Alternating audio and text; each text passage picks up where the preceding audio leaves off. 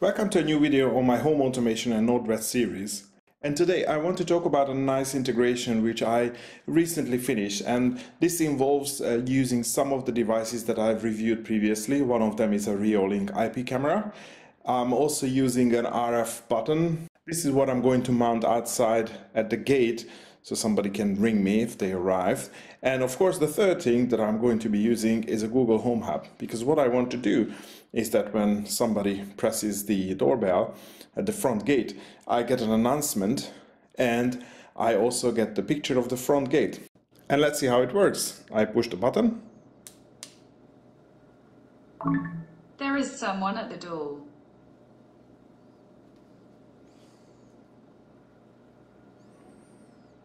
First I get the announcement, and after a couple of seconds I get the picture of the gate. I wouldn't say that this is the final solution, because all I'm getting here is a screenshot, so this is not a moving image. I think it would be ideal that in the future I actually get the video feed from the IP camera, but that's not really easy to do, because you can't just put the RSTP stream onto the Google Home. So what I would ideally need to do is run some sort of server on the Raspberry Pi which actually converts the RSTP into a MP4 stream, and then give the MP4 stream to the Google Home, which hopefully can display. If anyone knows how to do that, please leave a comment in the comment section. And at the end, after about half a minute, then it just basically cancels that screen, so it goes back to the default screen, which is, showing pictures for me. So let's see how I did it.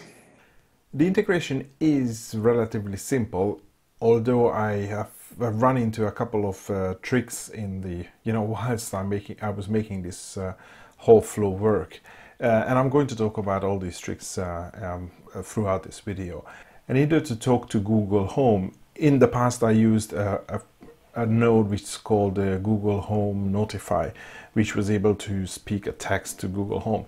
But actually there is another one which can do a lot more, and this is what I started using in this flow, which is this Node-RED Contrib Cast V2. So these are the blue ones that you see.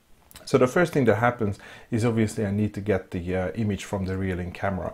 And I've mentioned in the previous video that all the Reolink cameras that are not battery powered, they provide an HTTP URL where you can get the image. I'm going to put the link to their knowledge base, how this link gets generated. But well, it's basically just an HTTP call. As you can see, I've also added the basic authentication. Well, technically I also have the user ID and the password in the URL as well.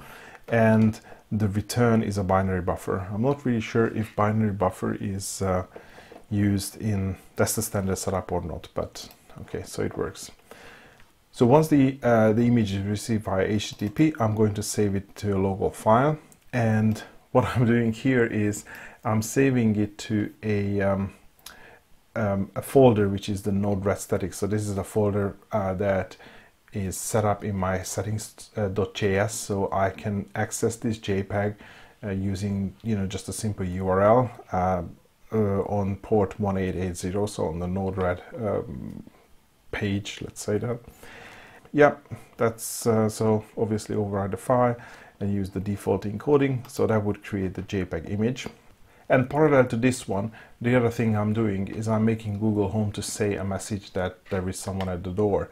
And to say a text to Google Home, you have to send this special type of message.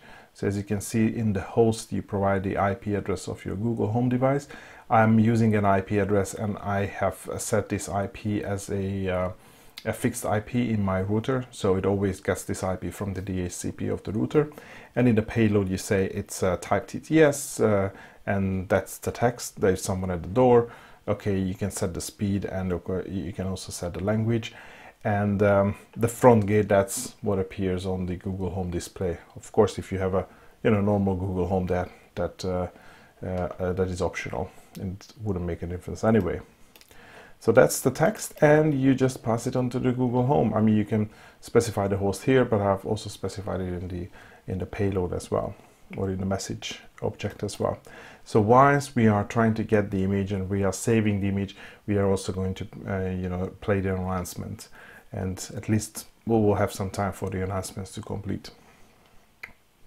The first problem comes really here is because what I noticed is if I keep saving the file with using the same file name, the Google Home is not going to pick up the Google Home display is not going to pick up the most recent image, because I think it also caches the image. So you tell them that display this JPEG, and it's going to just show the JPEG that it has already shown. So it's not picking up the latest one. So I added this function node which creates a random file name, and then basically the file name, as you can see, is it's like gate underscore and the year, month, day, hour, minute, and second .jpg. So it just becomes unique every time.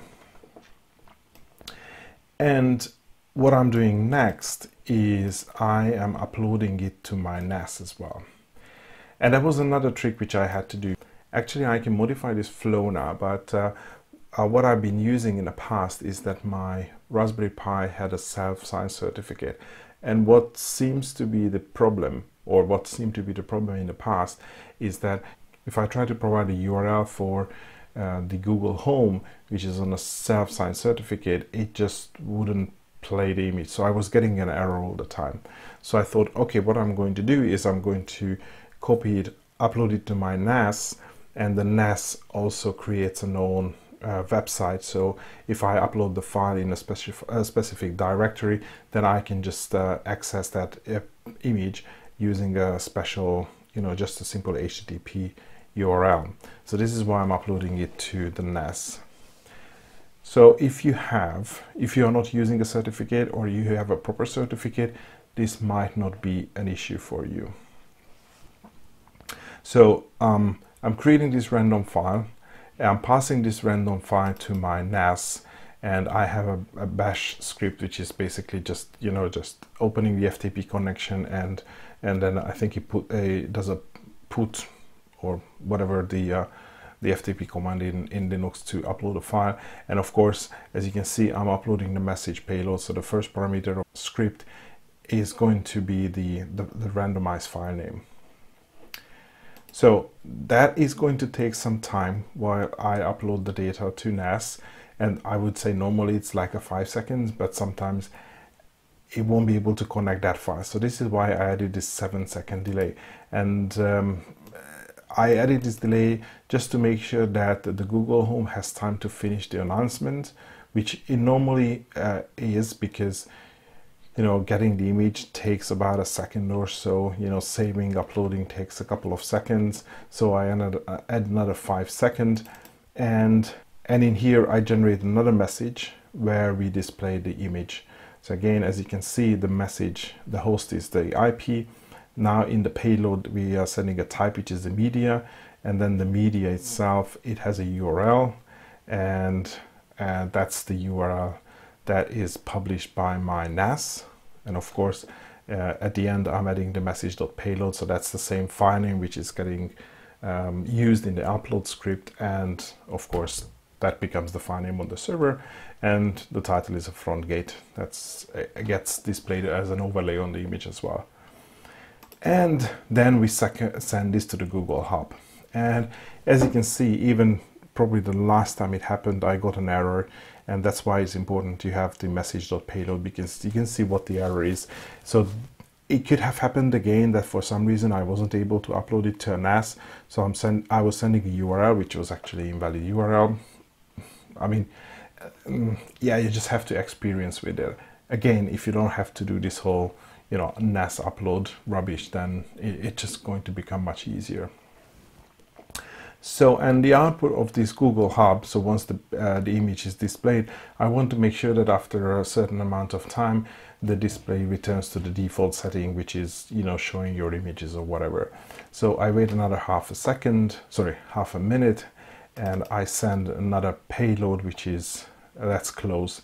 And that basically stops the, the current media, I mean, in this case, the image, and the screen just returns to the normal image slider. And I'm sending that to the Google Hub as well. And honestly, that's pretty much it. I'm going to copy and paste this part of the flow and make it available, so that there will be a link in the video description so you can play around with these different nodes. And I mean, as I said, based on how your system is set up, whether you have site certificate or not, this flow might look a little bit different for you, but at least I've shown you the main component, how you can get the image, how you save it, and then how you can get the text message and the image out to the Google Home. Thanks for watching, and hopefully see you in the next video.